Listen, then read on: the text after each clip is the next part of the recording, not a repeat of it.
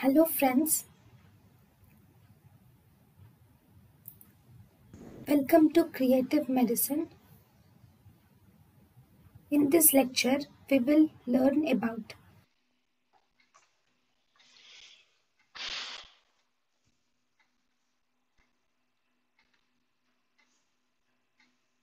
partial androgen insensitivity syndrome and Riefenstein syndrome.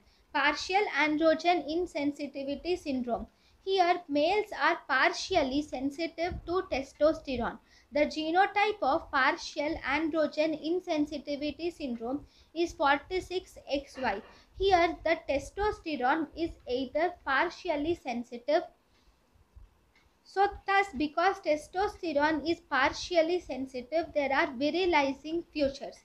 Whereas estrogen is also properly sensitive, so as a result, the patient will develop female characteristics and there is proper breast development.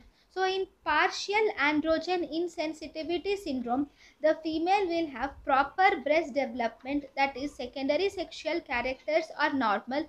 Along with that, the patient will have inguinal hernia, clitoromegaly, labial fusion is seen with primary amenorrhea. Riefenstein.